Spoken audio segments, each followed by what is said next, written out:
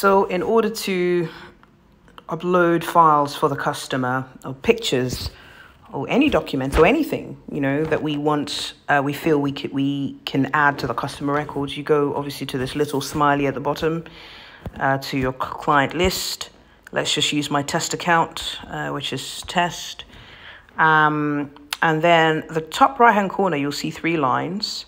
If you click on those 3 lines, it brings up statistics for the customer, how much they've bought so far in products and services, how many visits they've attended, their details, how many appointments they've attended, cancelled or completed or booked, you know, payment methods, if they have any vouchers with us, which are used for advance payments, you know, products that they have bought so far, total amount of sales they've completed per purchase, and also everything else. You can even go and click in here, more statistics, which is just a dashboard of how many appointments they've completed, how many they've cancelled, how many they didn't attend, if they've left any reviews, etc., etc.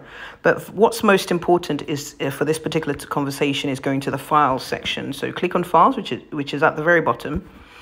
And there are no files in this particular customer. So let's say when they came for their first consultation, we took a picture. And then 3 months later, we take another picture. We can upload them in here just to see the before and after. So add a file.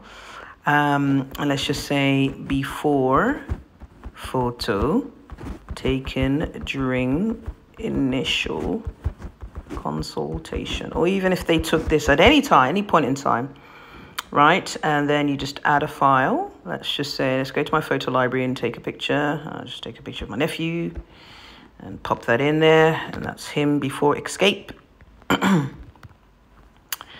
When it saves, then I will click post.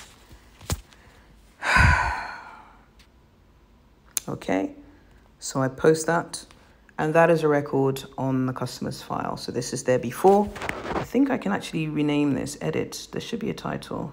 Okay, that's fine. I'll just put that in there. Okay, cool. So if I want to then add an after, 5 months later, just to track how they performed, I will click on my brother, who has now used Escape.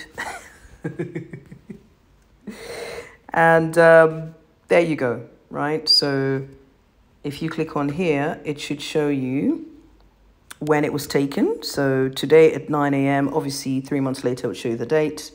And then the after, which was today at 9, I guess 9:12, okay?